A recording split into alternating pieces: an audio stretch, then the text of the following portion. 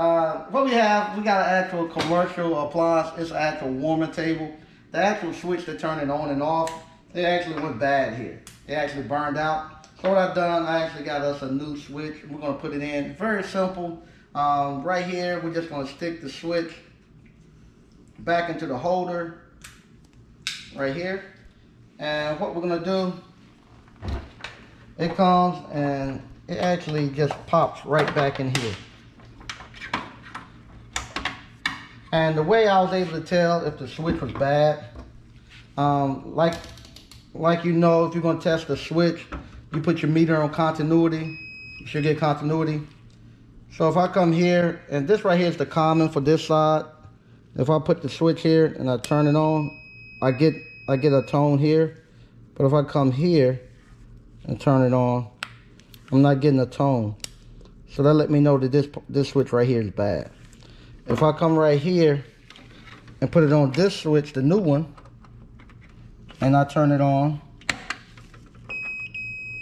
I'm good. Again, if I come right here, I'm good. So that's the problem that we had. The switch was actually bad.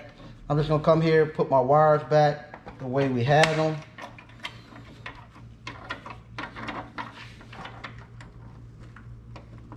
And this right here, it actually runs off of 120 volts. It doesn't run off of 240.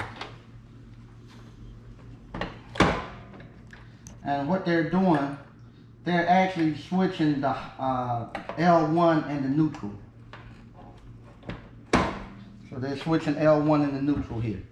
And what we're gonna do here now is just plug it up.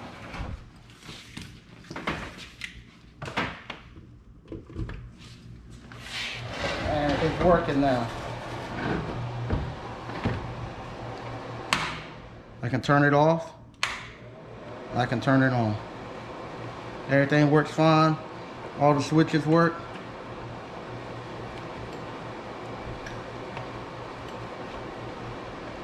It's heating up. I can smell it heating. That's it. This unit right here cost about a little more than $1,200. This repair is about a $14 switch. We'll bill out for about $200, and this is an easy way to make a quick money. Once again, if you want to learn how to start your own appliance repair business, go to www.appliancebootcamp.com, sign up for our course. We'll show you how to make $100,000 starting your own appliance repair business. Thank you.